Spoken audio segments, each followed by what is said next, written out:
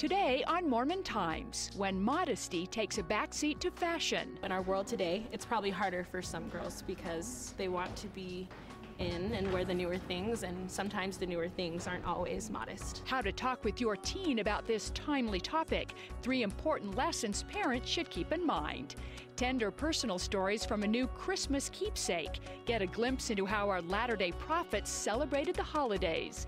And pop star phenom turned Mormon Tabernacle tenor Alex Boyer shares his inspiring conversion story and songs of the season right here on Mormon Times. Going to Rome no more.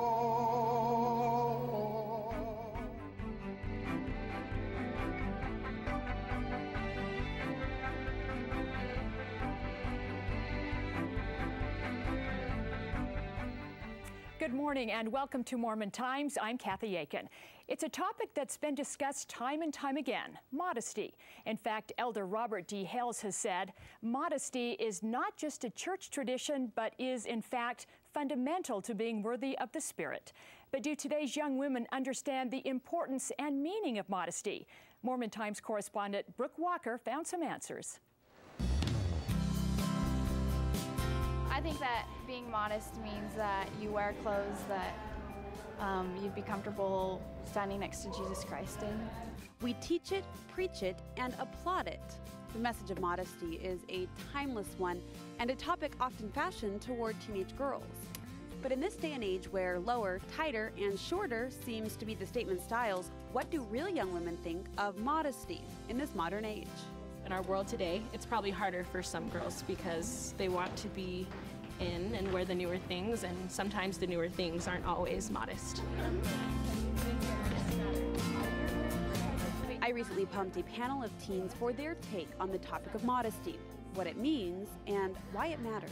Does how you dress affect how people view you? Definitely. Yeah. How, Erin? Well, I think that if you're dressing modestly, then it portrays confidence because you're not trying to prove something to others, I guess. Encouraging to note these girls all agree dressing modestly is cool.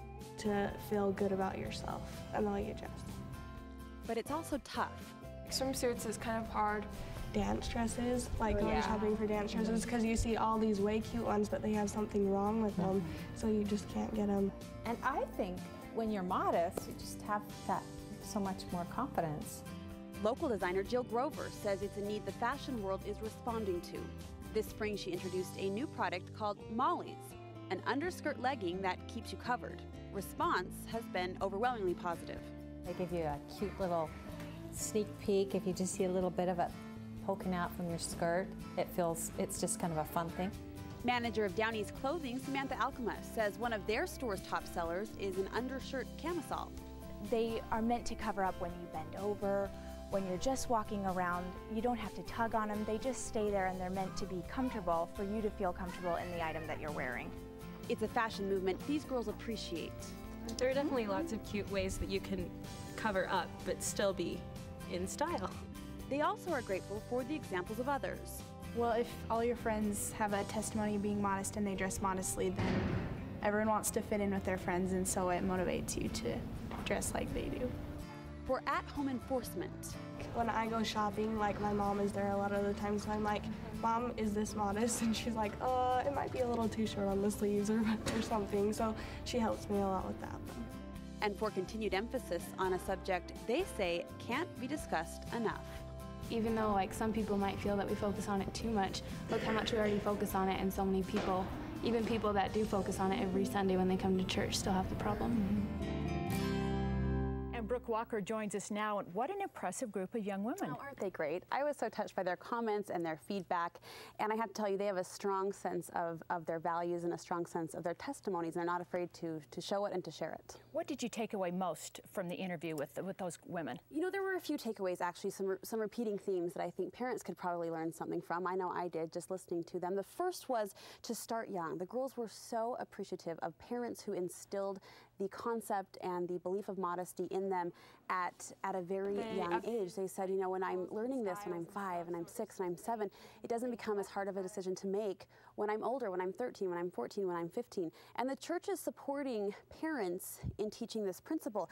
In the May edition of The Friend of this year, there was actually this cute little printout that you can download for free and print out and hang in your young daughter's room or even your son's room. It says, respect yourself. And there's a checklist that includes, you know, basic questions like, are my shoulders covered? Are my knees covered? Things that will help instill those principles and that idea of modesty at a young age. That is fantastic. And having all boys, I think it's important that the young men also try to support the young women and show them that as well. Absolutely. The girls emphasized they were grateful for praise, positive praise they were able to receive from others. So whether it's young women leaders on Sunday complimenting the length of their skirt, or whether it's dates, you know, on a high school dance night, the dates complimenting their wardrobe and their dress choice as well. They also were grateful for an open dialogue between parents, between leaders, between friends.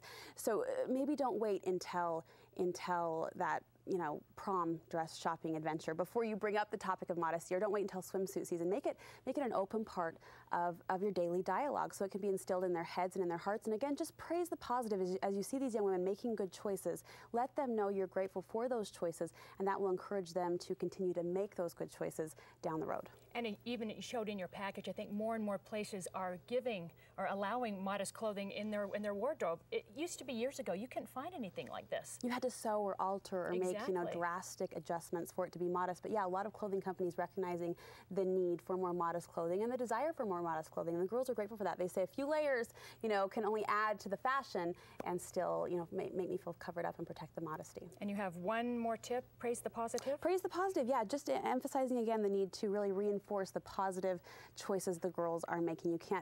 I can't emphasize that enough. They were so grateful for, again, dates, young women's leaders, even mothers of dates, they said, who would often compliment their wardrobe choices for, you know, high school formals, dances, prom, that kind of a thing. So just reinforce the good choices these girls are making, because they are great girls with overall a desire to do good. That is so true. Brooke, great reminders for this topic. Thanks so much for coming in. My Appreciate pleasure. it.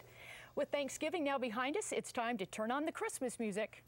That God is gonna lead the way, and I pray all. Up next, singing sensation Alex Boyer will join us.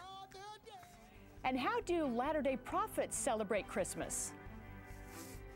Finding the real joy of the season comes not in the hurrying and the scurrying to get more done. A new Christmas keepsake full of tender stories about our beloved leaders, both past and present, and how they spent their holiday seasons.